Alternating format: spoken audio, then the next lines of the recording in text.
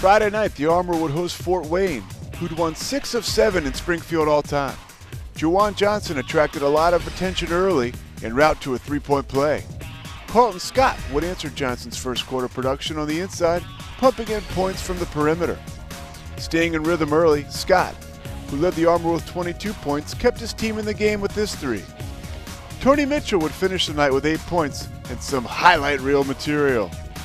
Fort Wayne used sizzle and substance to attack Springfield's early foul trouble inside, here with this Johnson slam. Saddled with 3 early fouls, James Mays keyed a second-half run in which the Armor outscored Fort Wayne 30-13 in the third quarter. And with time winding down, Mays would put the finishing touches on a 108-100 Armor win with authority. Springfield improves to 3-1. Fort Wayne falls to 2-4.